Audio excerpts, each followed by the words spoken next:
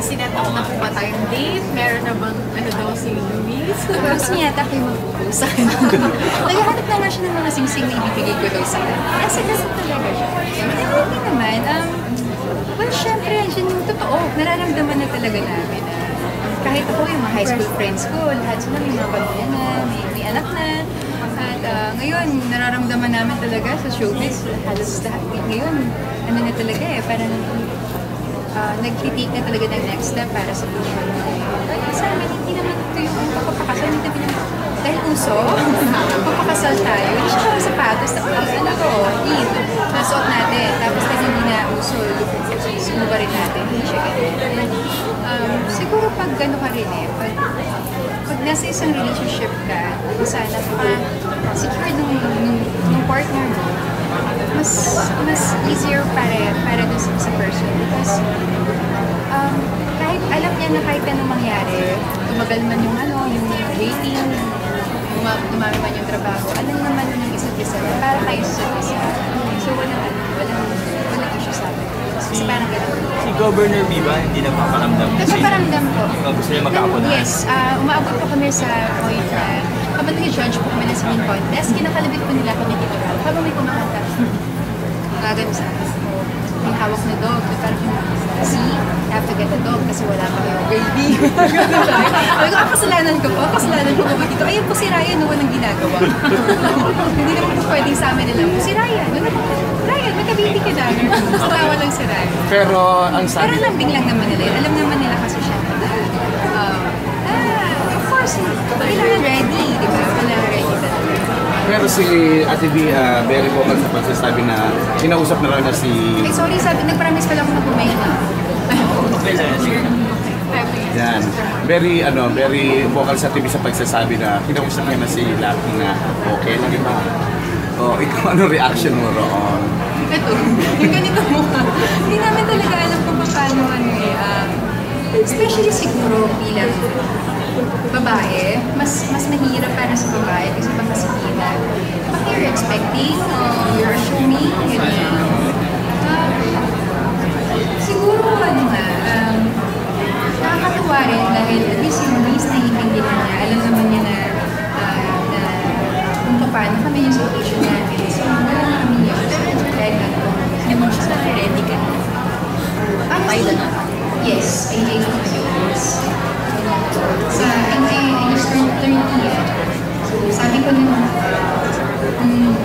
mga nasa 9 years,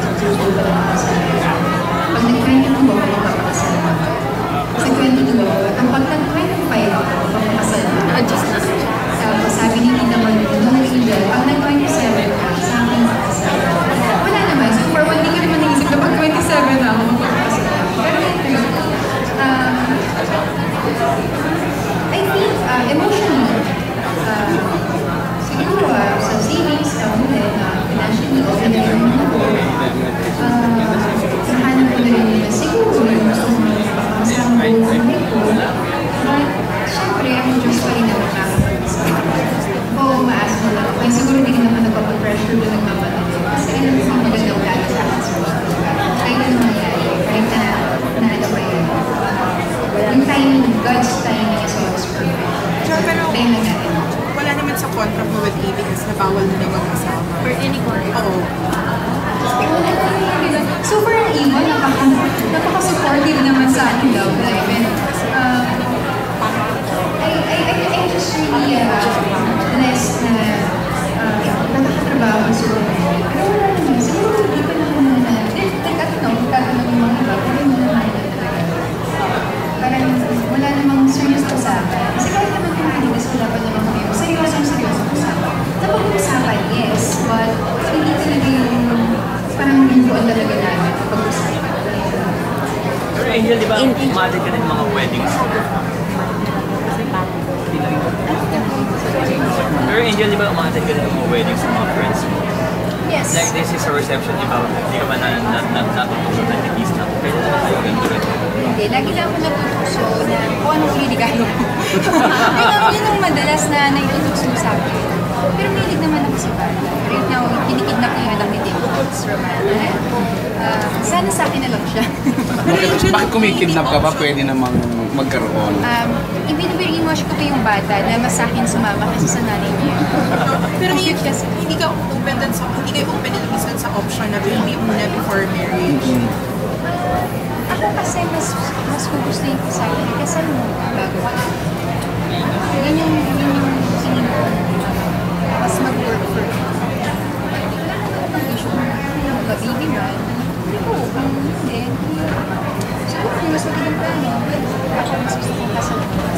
Ano klaseng kasalan naman kaya kung sakasakali?